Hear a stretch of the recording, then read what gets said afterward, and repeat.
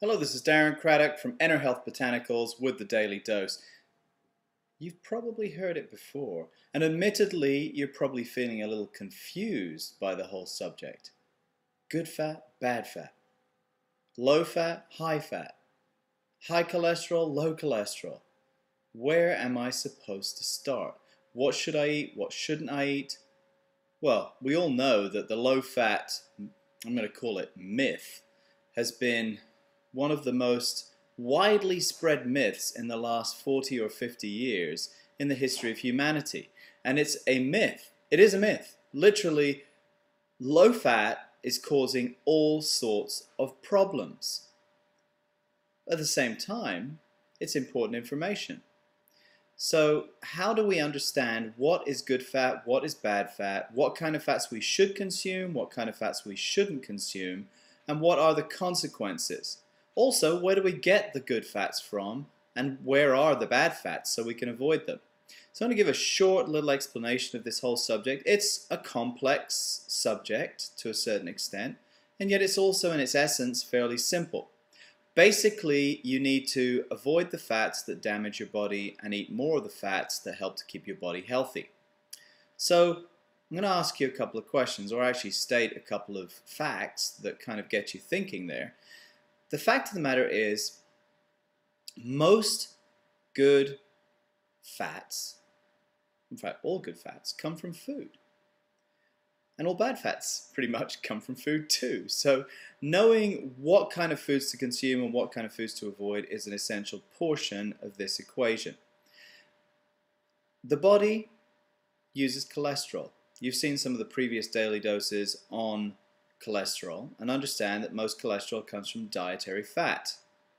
The body makes cholesterol. The liver actually uses those dietary fats to manufacture cholesterol. And you may think, well, cholesterol's bad. Why would my body be making it? Well, you haven't been given the entire information here. Basically, your body, all of its cells, every single cell in the body has a cell membrane.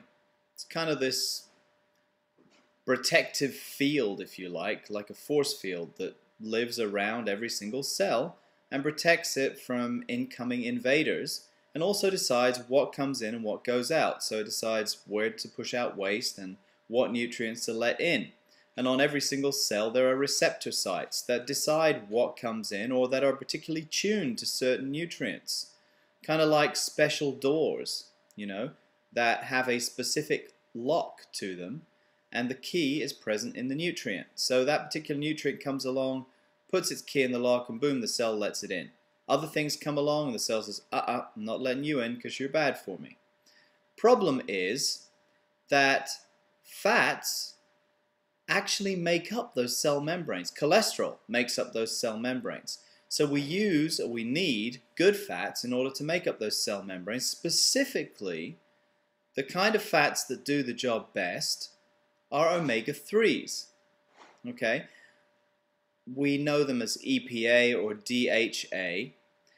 You've probably heard the term ALA, which is alpha-linolenic or alpha-linoleic acid.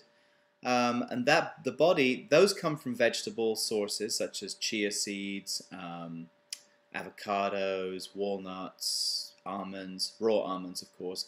Now nuts have to be raw in order for them to be useful for your body, because the fats, most of the good fats, get destroyed in the roasting process. So raw nuts and raw seeds, sunflower seeds, chia seeds, flax seeds. Flax, incidentally, don't ever buy it ground because it goes rancid very quickly. Buy it fresh and whole and grind it yourself. Just use a coffee grinder. So, excuse me, people often ask me, well, how do I get to the scoop of this? People tell me saturated fats are bad. Well, I've been telling people for years that saturated fats are good if they're the right kind of saturated fats. You have to make sure no fat is hydrogenated or partially hydrogenated. That's when saturated fats become very, very bad. So extra virgin coconut oil, butter from raw milk, for example. Now again, you pasteurize, homogenize, you destroy the benefits of the fat in dairy products. So raw milk butter, raw milk, cheese made from raw milk, great. You start heating them, you're in trouble. Okay, basically it denatures the fats. and creates trans fats for that matter. The big deal here is consume more good saturated fats, consume fats that are rich in ALA, EPA, or EFA or DHA, okay? Basically EPA or DHA, excuse me, and those fats will be good for you. So where do you get them from? Well, fish is a good source if you can find healthy fish. Don't bother with farm-raised fish. They use all sorts of colorings, additives, hormones, blah blah blah in farm-raised fish. The oceans are very polluted, so deep sea fish is what you really want to look for, and young deep sea fish. The younger the fish is, the better, because the older fish have a longer time to absorb chemicals, toxins, poisons, etc. into their tissues, which then go on to you. Avocados are great, walnuts, almonds, sunflower seeds, chia seeds, flax seeds, macadamia nuts. Anything that's a raw nut is great, as long as it's obviously for human consumption. Brazil nuts are good too. This is the essence of your fat equation.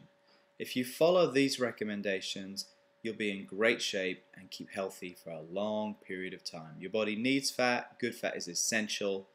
Never forget good fat.